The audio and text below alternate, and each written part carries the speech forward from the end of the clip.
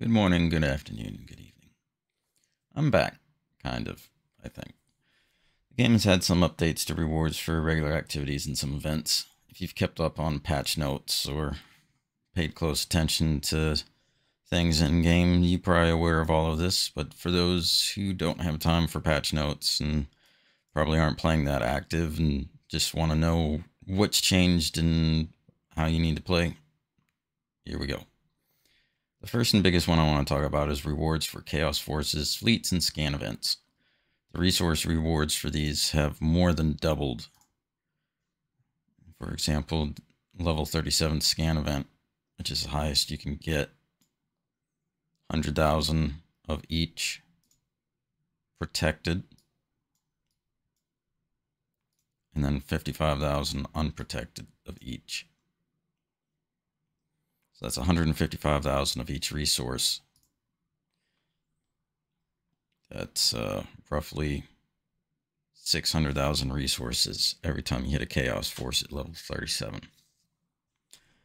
Don't skip your scan events. And regular Chaos Forces are just going to have the 55,000, which is still a big chunk.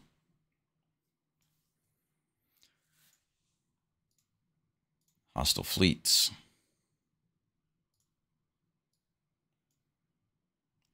They're not as, for the AP, they're not as high as fleets, but they make up for it by giving you fragments and other things.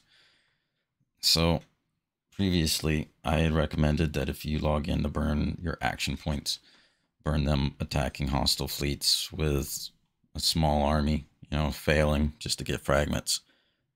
My recommendation is going to change because the resources from Chaos Forces is such a big deal now. If you're going to burn your action points, burn them attacking Chaos Forces. Just go after the highest one you can clear and just spam out fleets. Next is Breach Assault. So this is a good change. This is something I brought up in my opinion video. So they had at first brought in hero crates, and they went away, and now they're back. But they're even better than before because now you also get them for your daily individual grade rewards. So if you need Garradon fragments and you have a lot of time on your hands and a lot of action points, Breach Assault is now something you want to do. It's very much worth it to get your Garradon frags so you can level him up. As a free player, you need him for defense.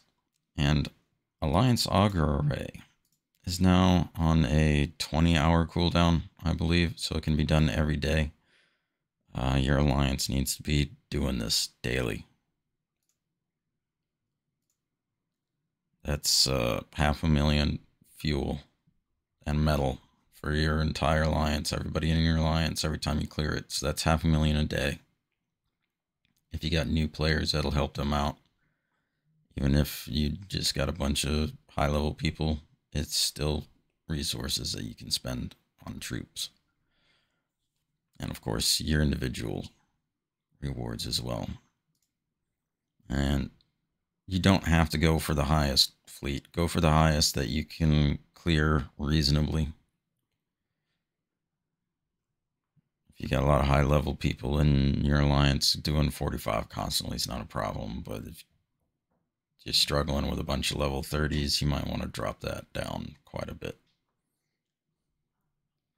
So to recap, do your scan events, burn your AP on Chaos Forces, and kill more orcs. Warhammer Skull celebration starts in 2 days. It'll be a good time for Lost Crusade and a great time for Warhammer 40,000 fans. I hope to bring you guys a good video on the events they have planned for Lost Crusade. Until next time, y'all have a good one.